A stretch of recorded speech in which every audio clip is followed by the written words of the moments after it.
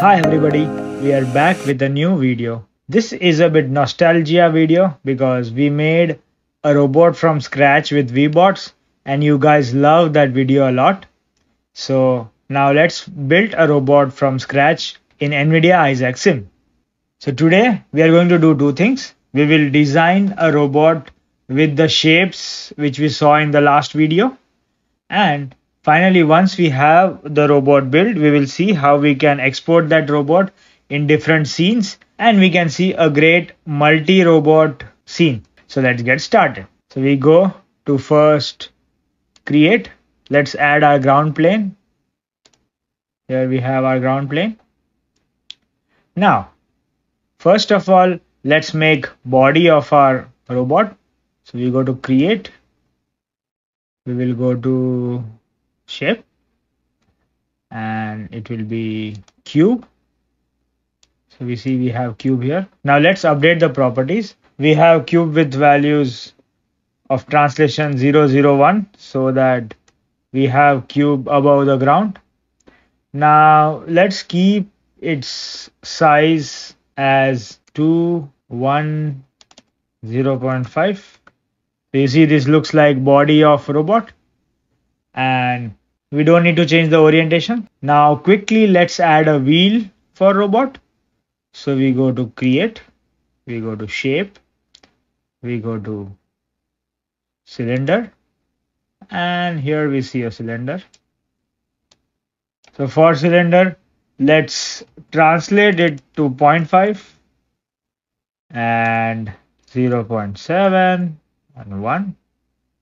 And now wheel cannot be in this axis. So you see this looks like a wheel, and let's slim it down a bit. So we can have its radius can be 0.5, but let's have its width as 0.3. So you see here we have one wheel of the robot. Let's define all the properties for one wheel and then we can replicate 4 wheels so that we can develop faster. In this case, we will add physics rigid body.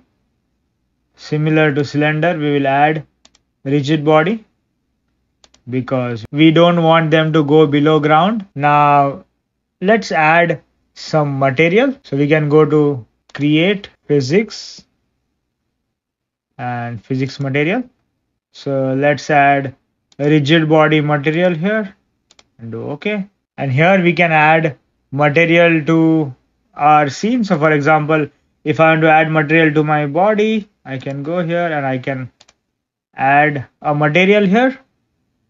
In our case, we are also going to give good colors to our body and wheels. So if you go to create, you can go to material. So you see material here and we can choose any, but let's do Omni PBR. And we can have one more material because we want different colors for the body and the wheel. So we go to create material PBR. Now let's say we want this material to be body material.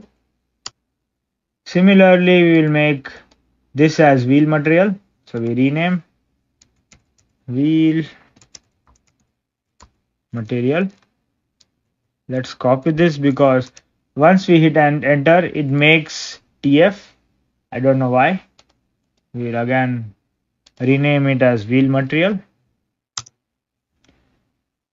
So we have body material and wheel material. Let's define body material to be red color. So I can go in body material properties and here I can change the color to be red. Okay. And we can have wheel material to be green.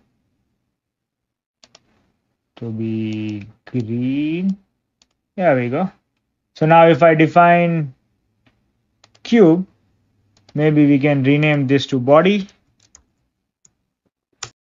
You see here, now we have body, and now we will go to material and we will choose body material. So you see it has turned red in color. And similarly, we will rename cylinder to front left wheel. Okay. And we will assign material of wheel. Oops, we were envisioning it to be greener. So let's go in wheel, and yep, we like this green more. Perfect. We can see this with light, so we can also have lights off. If we have stage light, this is what we are planning to use. So this is how we have one wheel connected. Now, even if I hit play, this wheel and body are still independent because we have not defined any kind of joint. So let's go ahead and define a joint, where we'll go to create physics joint. We need to select the bodies, so you need to define parent. You can click shift, and maybe you can define it from here, or you can click on the wheel. So I'll click shift and this tree. So now my body is the parent and front left wheel is the child. So I go to create physics joint revolute joint. So we define a joint here, but you see the axis of joint is wrong. So first of all, we will make a change where we will define axis about y, and there are local positions. So in our case, we will update this to 0.5. I think this looks good because we already defined our wheel in that location. So local position looks good. Local position axis, we need this to be 0. So now you see it is aligned to our axis, and we can just specify our rotation 1 to be 90 degrees. So this is how we have defined the wheel.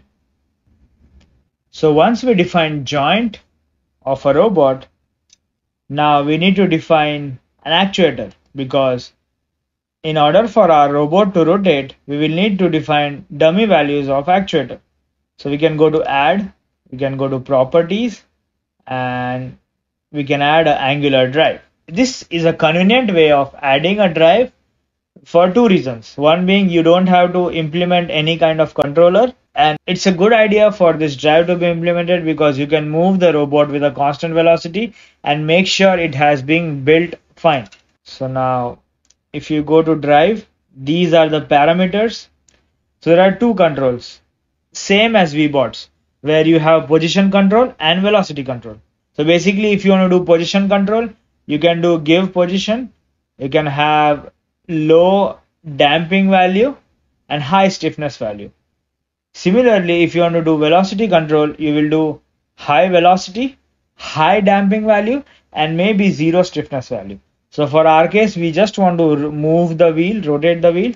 So let's give velocity as 100, and let's give dampening value as big, so 10 raised to 5. Once we have these wheels, let's define remaining 4 wheels. So we just need to copy paste. So we minimize this, we just duplicate it, 1, 2, 3. So let's rename this to front right wheel, RIVST right wheel. Its joint will also be front right joint. So now let's specify this. So we translate it here because it's front right wheel. We specify all the values where our translation is 0.5, comma minus 0.7. That's all will change here, and we just need to define in right wheel properties, we just need to define the values where this y will become minus, and everything else will remain same. Rotation is 90 and it's about y-axis. Similarly,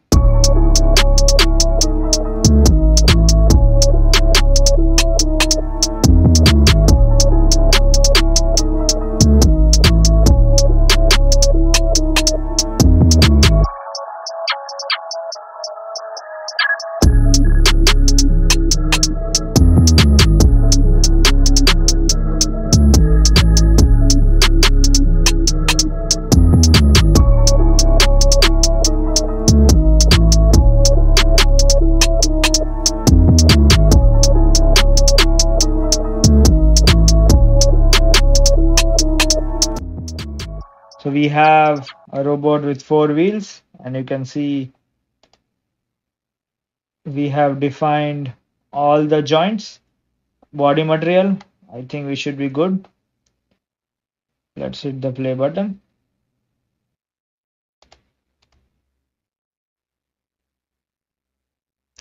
So we can see our all 4 wheels are moving.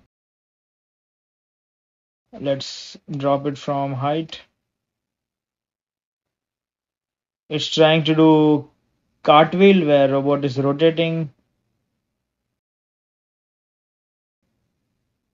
The only thing left here is we need to change one property where we need to have an articulated root, because currently there is no fixed joint. We'll go to body, we'll go to add, we'll go to physics, and we'll go to articulate root. So now once we have robot moving, let's talk about how can we use this robot in a different scene. For example, this is just a scene with a plane. Maybe you want to use this robot in a warehouse or some different place. So we will have to make few changes where, let's close this. We'll have to create Xform, and let's create it outside. So now this Xform we can rename and call it as 4. We cannot start with numbers, so 4-wheel robot. And now what we can do is we can copy all the properties from here and drag it in 4-wheel robot. So you see now in our tree we have 4-wheel robot and everything else is with respect to 4-wheel robot. So if I save this scene and open it somewhere, currently it will come with ground plane, environment and everything. But if, for example, I want to have a scene with multiple robots, I will have to convert this 4-wheel robot. I'll have to define, set a default frame. So you see the default frame came from the world to here. So next time if I use this video robot.usd, it will only bring 4-wheel robot. So let's give it a try. So you go to File, New, you go to Create, we go to Physics and Ground Plane. So this is our ground plane. Now assume I want to have many robots. Let's drag and drop from here. So we know this is our video robot. So if I drag and drop, you see we have a robot. Similarly, we can drag and drop multiple robots. So you see from that scene we are just getting the robots and not the scene with the base and light and everything. So you see we added multiple robots, and when I hit play now, you see all the robots are moving simultaneously. So this is how you can make a robot, save it in a file, convert it to default prim, and then you can use that particular robot in any other scene. So this was all about today's video. If you like the video, do share and subscribe to Soft Illusion.